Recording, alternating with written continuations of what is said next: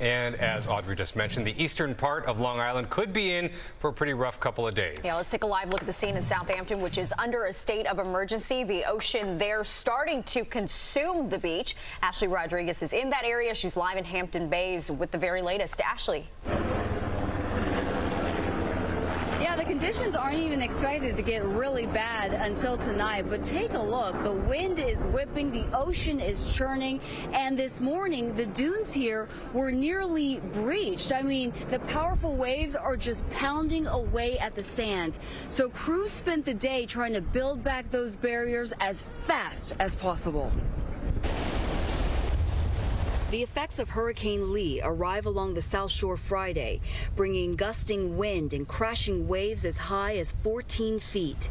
The presence of the Category 2 storm will be shrouded under a full moon that will swell the tide and could send rushing water into towns near Lido Beach up to Ponquag, where the sand dune was nearly breached. With breaches, you have to be very careful because once they do form, they can get worse very quickly. It's why the town of Southampton has declared a state of emergency for the area, allowing the supervisor to shut down roads and divert emergency crews at a moment's notice.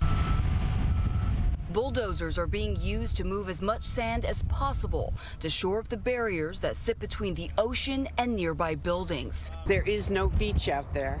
It's just pond and then a sandbar and then the ocean, and the ocean is a good distance away. The town of Hempstead supervisor spent the week urging residents living in low-lying areas to prepare. Just because it's not raining doesn't mean you're not having the ill effects of the storm. Authorities say underneath the powerful waves, the water is churning into violent rip currents, but surfers couldn't resist the frothy squalls. They were about head high. You could ride the barrel and get pitted.